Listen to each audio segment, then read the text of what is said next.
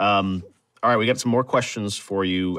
More about you as sort of a filmmaker, and this one comes from Dylan Carver, and Dylan, I think, wants some advice. Greetings. What would be your advice to any small-time independent filmmaker wanting to make the jump to celluloid? To celluloid in particular, my advice would be to get on the internet and see, what kind of camera you could get. There's a lot of incredible equipment out there for very cheap, if it's in good shape and it can be serviced and you can find someone to service it. But there's a lot of great equipment out there, a lot of great opportunities to start shooting celluloid, and getting in touch with the folks at Kodak. They're very receptive to lower budget filmmakers starting out. They really want and continue to reach out to younger filmmakers.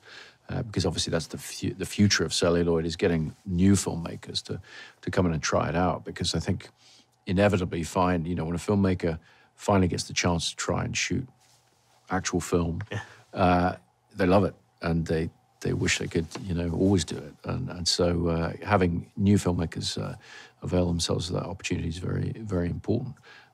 So yeah, my advice would be to get in touch with Kodak and to get in touch with, find a great deal on a camera, get your own camera. That would be the way to go, I think, these days. Absolutely.